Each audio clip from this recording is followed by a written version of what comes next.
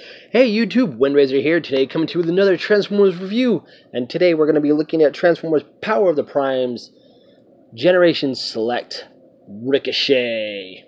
Now, I got him from the Hasbro Pulse website, and he came within a week later, so I am very happy to have my first, yes people, this is my first ever Ricochet figure. First off, I'm going to take a look at his accessories, then him, then we'll go into his limbs and his robot mode. So in case you don't know, haven't already figured out, yes, this is the same mold that was used for Power of the Primes Jazz.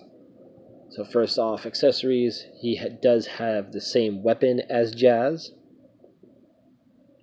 Hollowed out. Still don't know why. He has the same combined prime armor as Jazz, just done in white, a very nice white, and the centerpiece is a clear plastic weapon. Not sure how long this is going to hold up.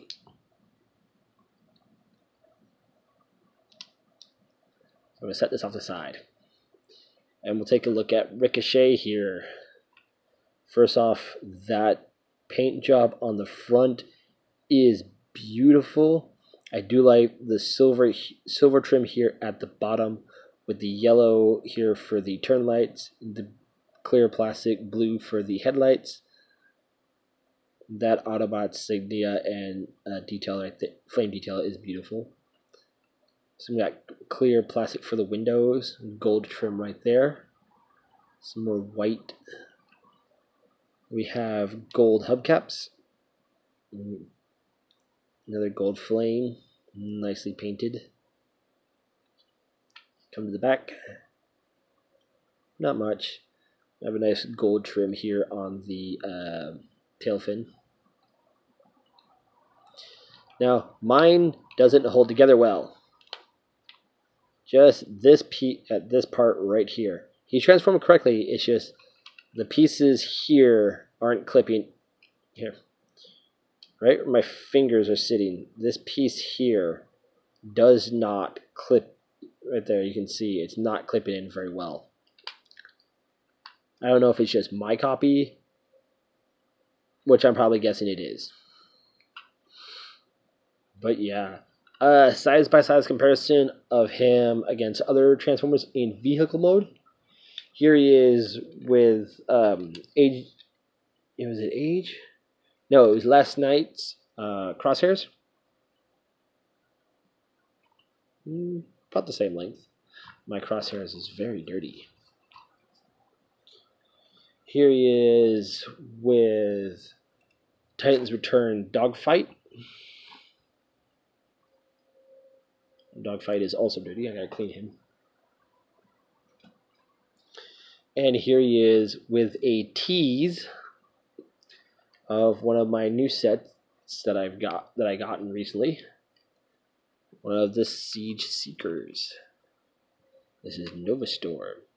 You can see how small he is.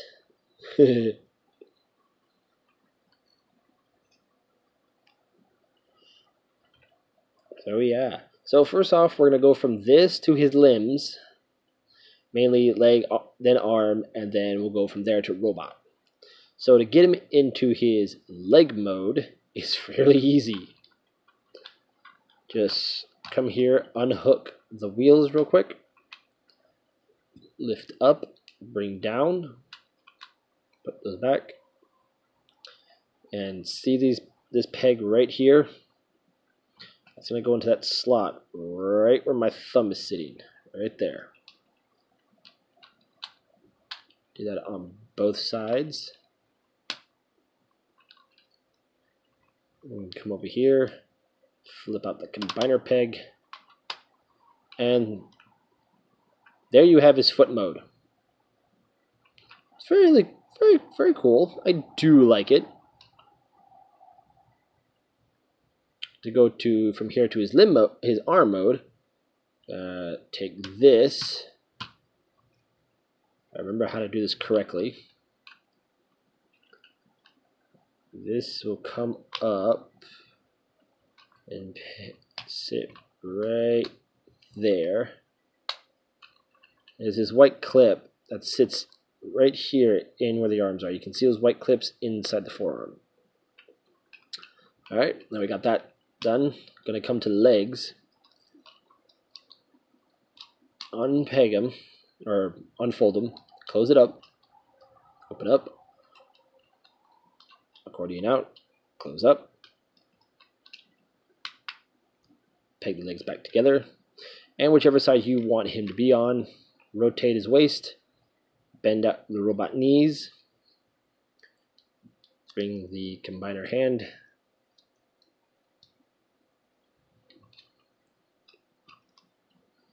and there you have him in his arm mode. Very cool. He's a very good arm. Makes a very good arm. Although he will never be connected to one of my combiners. So to go from here to his robot, just simply turn this back, flip these back down, rotate his waist back around, unpeg his legs, push here at this part of his foot, and flip out his toe, bring it out till it clicks. On the same other side. Stand him up, fold in the combiner peg, fold out what will be his arms, fold his head down, bring this forward. You're going to come underneath here. You're going to pop this up, fold this piece down, and push this back in. Come back under, fold up his head.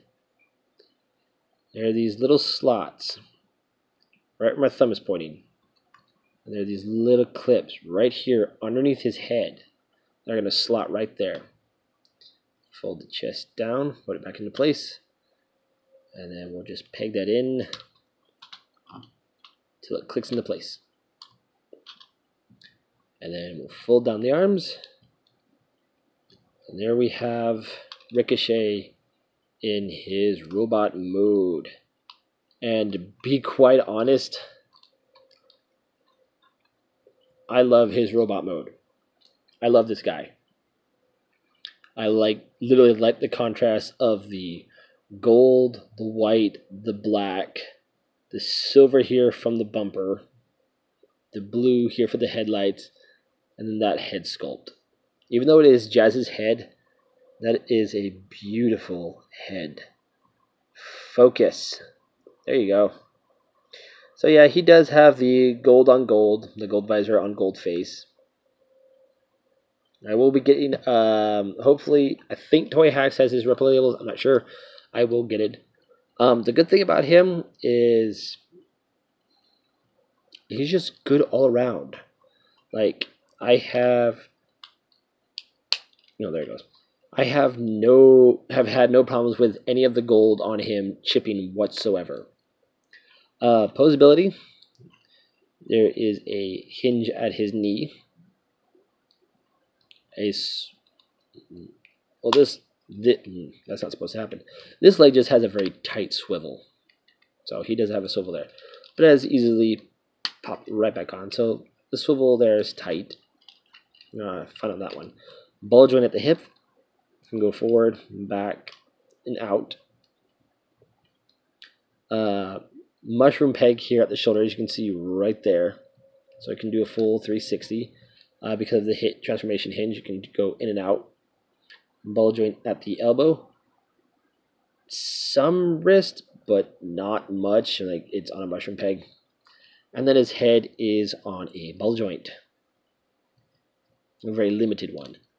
He can hold his weapons like so. I see a lot of artwork of him with this on his shoulder, and my phone just did that green thing again. And it's got, making him act like it's a punch blaster or something.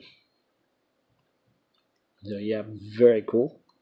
Size comparison with him against other figures. Here he is next to Power of the Prime's line mate, Blot. And see how tall he is compared to him. Here he is with an oldie but a favorite. Fusor Airhammer. Get him way over there. And see how tall he is compared to a Beast Wars Maximal. And here he is next to another tease figure. Siege Acid Storm. You can see how tall he is next to him.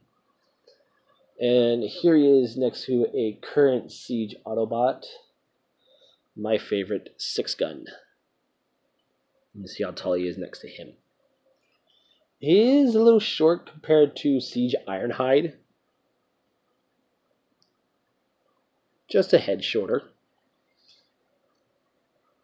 But he is all around a very good figure. Now, should you pick him up and add him to your collection? Yes, definitely pick him up. He's worth buying. He is worth the money. But there you guys go. I am Windraiser. I hope to see you on the next review. If you guys like this, please leave a like and a comment down below. Also, for any questions, I will leave a link to the TF Wiki page of him, so people will know more about him. And also, please hit that bell for notifications, because you know YouTube's not going to let you know that I'm posting a new review. See y'all in the next one.